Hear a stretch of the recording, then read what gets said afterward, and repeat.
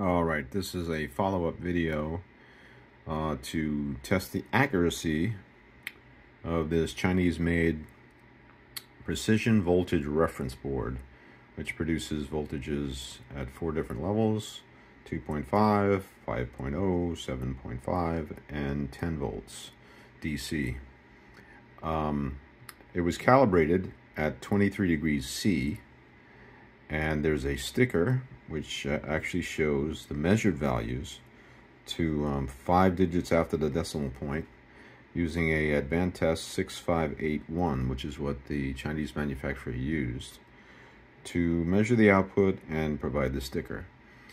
Today I'm going to do the more careful test than I did last time.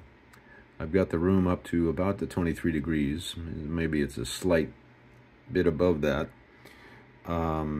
The manufacturer used when they measured it, and I'm going to use my new Fluke AD584KH multimeter, which has 4 digits after the decimal point of precision. So yeah, if you've had a look at those numbers on the sticker and you keep those in mind, I'm just going to switch through it quickly. I will audibly or verbally speak the numbers on the sticker. I'm going to do it to 4 decimal places by rounding up the last digit as appropriate.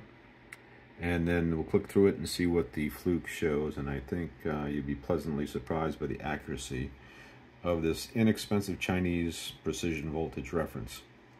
It's currently producing a 2.5 volt output. The Fluke says 2.4993. The sticker says 2.4993 if you round up that last digit. Here's the 5 volt level.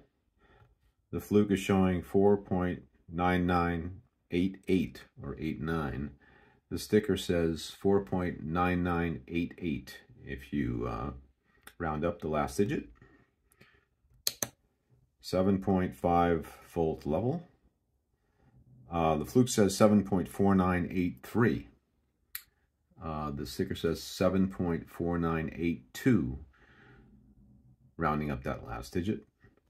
And then the last one, the 10 volt output, Fluke says 9.9971, and the sticker says 9.9968. So that's pretty incredible, considering that's a $13 device. So yeah, highly recommended. Super precise output, and I'm happy to be able to show you the output with 4 digits after the decimal point of precision using this new Fluke meter that I just got in from eBay today. Thank you for watching.